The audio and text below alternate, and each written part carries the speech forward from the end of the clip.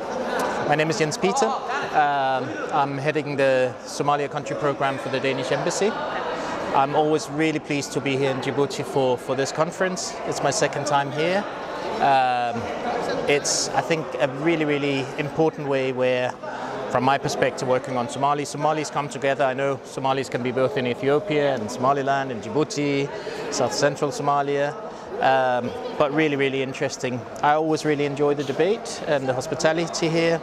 And I think certainly this first session has been absolutely amazing and something I'm really proud of being part of.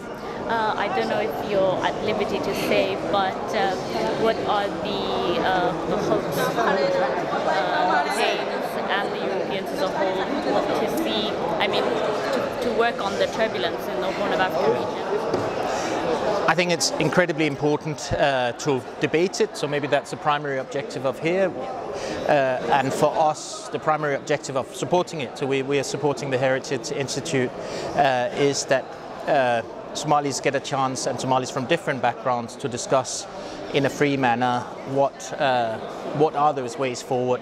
I think the one thing maybe I would say from our side, and I don't think there's any secret in that, is for us the inclusivity of the political debate and also the political solutions is absolutely key. That's the experience of our own country, and I think most certainly European Western countries.